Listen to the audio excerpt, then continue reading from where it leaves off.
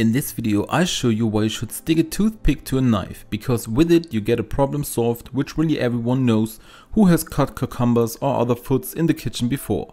Because as you can see it now with me, you certainly know it, that you cut something and the parts then just stick to the knife and then fall off with the next cut again.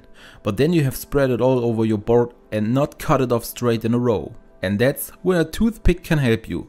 How exactly you have to proceed I would like to show you now in this short video, because all you need is a conventional toothpick and a small strip of scotch tape.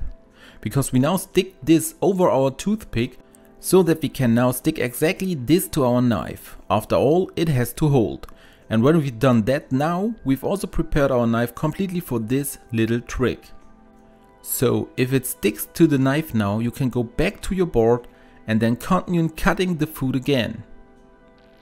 Because what happens now is that the individual slices here can no longer stick to the knife, because the toothpick sticks to the knife here, and it ensures that our food no longer sticks to the knife, but falls right off again, and we have everything lined up really nicely and it's not scattered all over our board. You can see the whole thing here now. In the first test also directly again. Everything that I cut off falls over directly.